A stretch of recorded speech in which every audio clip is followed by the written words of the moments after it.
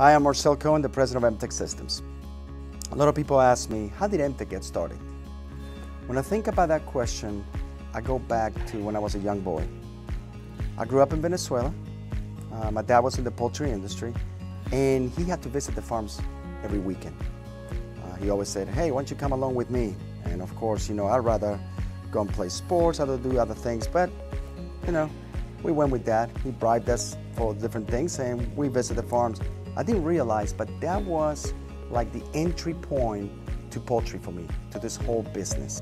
Anyways, after I graduated from college, I started to look for work, and one night my dad was talking to me and he said, have you thought about creating a software that can help the poultry industry to manage the companies, to manage the farms, to manage the facilities? I was like, no, of course I haven't been thinking about that. But my dad came up with that idea because it was a need for him. His job, when he went to visit those customers, required to see all this data. He needed to see the information in order to help those customers, but that was not available. Everything was all over the place, paper, pencils, there's no databases. I did a little research and I found one guy had it in Arkansas. His name is Mike Walker. So we visited, got together, and I realized he did have something. I mean, there was a good start. It was a planning system specific to breeding. So I said, all right, there's a chance right here.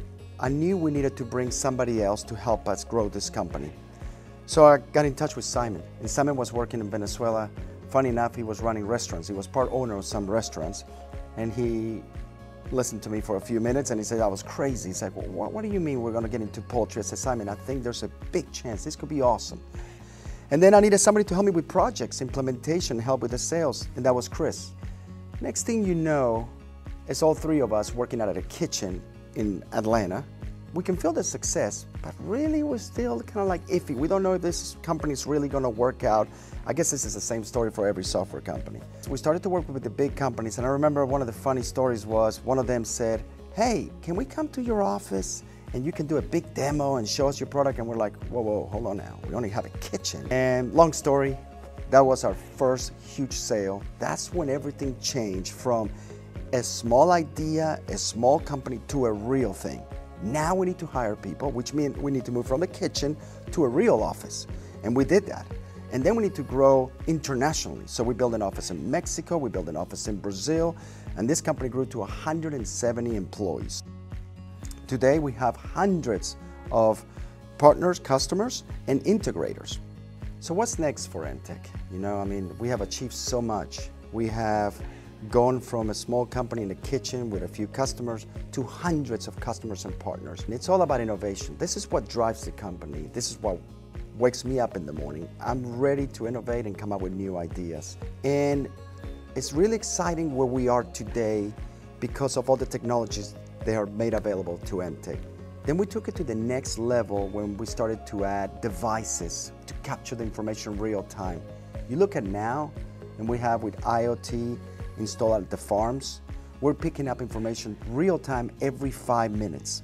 At the same time, we're putting back-end algorithms to predict using machine learning what is going to happen with the animal. So it's really exciting to see how MTech has gone through this massive evolution in just 25 years. The key is how we work with our customers, which we call partners. We know we have to do this together because every product that MTech's ever developed and will continue to develop will be in conjunction with a customer. We solve the problems together. We all know what we're up against. The population is growing, the square footage doesn't change. We've heard this over and over again. So for MTech, it's always been about where do we play a role in helping our customers achieve this? How do we produce more with the exact same amount of resources efficiently? It's the innovation that we're always working on to try to help our customers solve those daily problems. That's what drives us all. That's the passion that we have in this company. What's the why behind MTech? It really is to help our customers, to help the industry increase the yield. We also want to protect the animal. We have to do this without damaging the planet. This is what drives MTech. This is our passion that we have today. And we're always going to be pushing our products to help our customers achieve this.